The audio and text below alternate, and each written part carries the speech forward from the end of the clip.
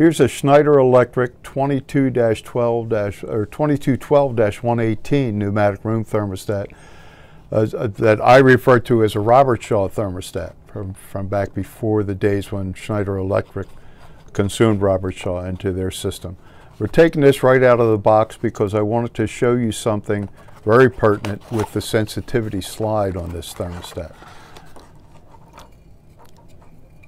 This thermostat is a very good thermostat, and we're going to calibrate it in much the same way that we calibrated the Johnson Controls and the Honeywell thermostats. But here's the point that I wanted to make with you. Out of the box, and this is almost universal. Every time I pull one of these out of the box, here's my calibration screw right up in the center of the thermostat. Okay, I use this adjusting tool, my part number RCAT1, to manipulate the output pressure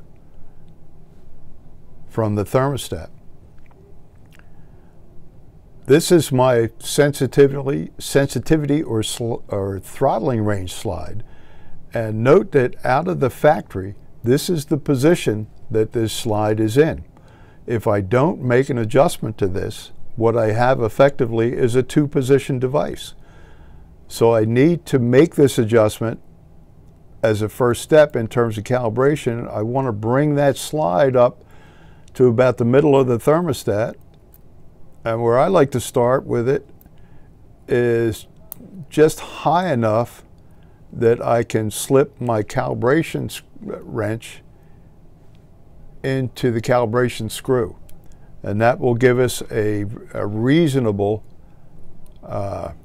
throttling range right out of the box, okay, if I do that. If I don't do it, I don't have a reasonable throttling range, okay? So that's an adjustment.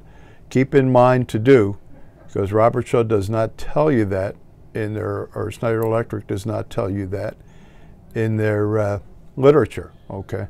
So be careful of that, okay? Throttling range, your thermostats are not calibrated until you have proven your throttling range.